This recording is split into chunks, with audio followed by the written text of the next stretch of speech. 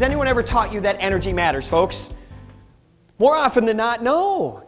But the thing is it does.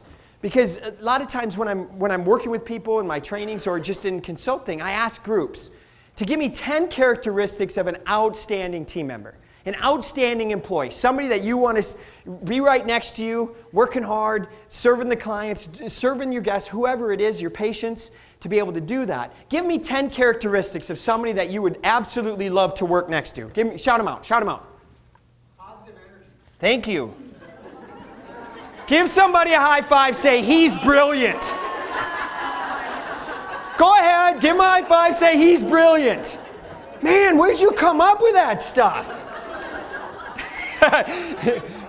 So besides positive energy, this isn't a test, folks. You can't go back to what I just said for the last 10 minutes. Go, what did he say? What did he say? Seriously, who would you like to work with? What are the characteristics? Shout them out. Okay. That was awesome, like unison. That was really good. So over here, happy. Thank you. What else? Smiling. What was this one over here? Friendly. What was another one? Good attitude. What else? Hard worker. What else?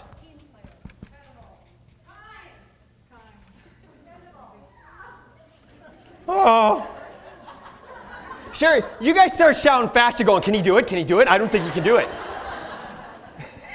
I know I'm in a good energy group. All right, 3, 6. All right, what was it? There was somebody else? Dependable. Dependable. Oh, I got that one. It just may not look like it's spelled that way, but it's there. And what I like to do, for those of you that facilitate and stuff, what I like to do is just put a few letters down here in the corner, and if I misspell something, just take one of those and put it up there. That's positive energy, right? All right, so I got positive energy, happy, smiling, friendly, good attitude, friendly, dependable, hardworking. Give me two other ones. Motivated. And what was the other one? Honest. And I heard caring as well, right? Give yourselves a round of applause, folks. Okay, that's an awesome level 3 round of applause. Now let's do a level 10 round of applause. Give yourselves a round of applause. That's what I'm talking about. Folks, did you see her? She goes, woo!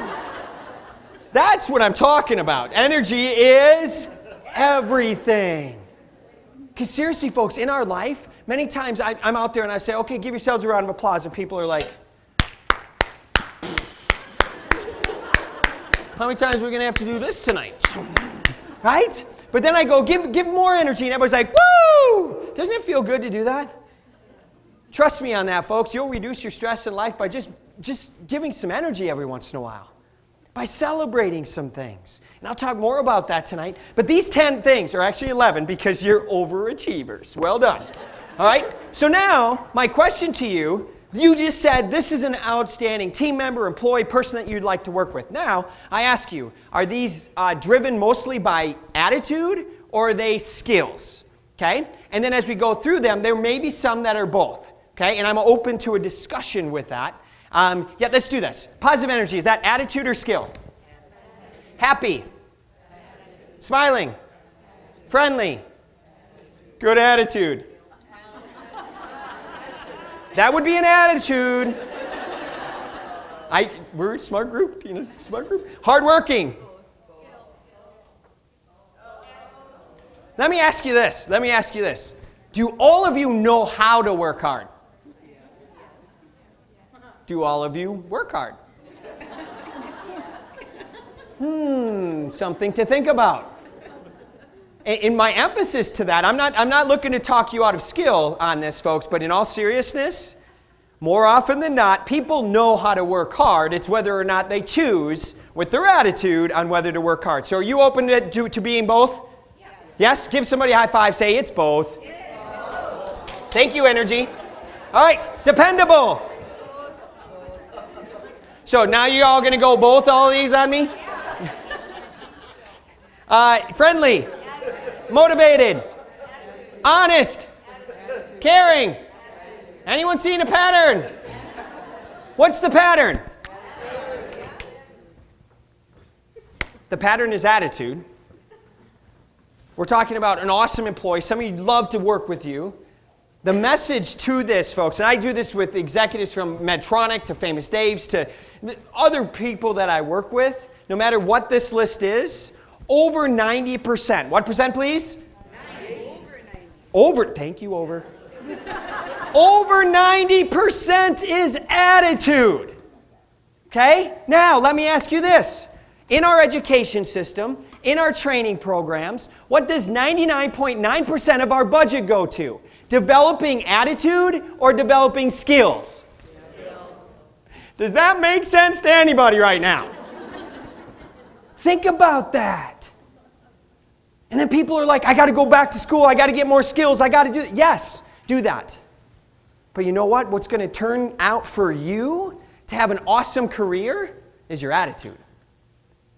Folks, when it comes to people losing their jobs, do more often than not people lose jobs because of their skills or their attitude?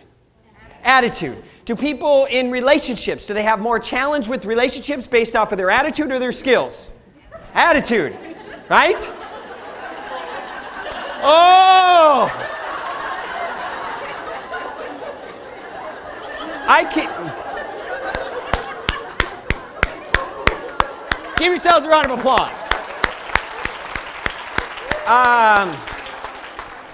I can honestly say I've asked that question a lot and I've never had that response. So thank you once again, Tina, for bringing me to a unique group. That's awesome. That was woo! And all the guys in the room were like, yeah. That's right. That was awesome. So good work on the attitude side.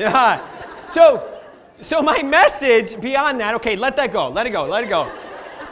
That definitely adds energy to my speaking too, so thank you for that.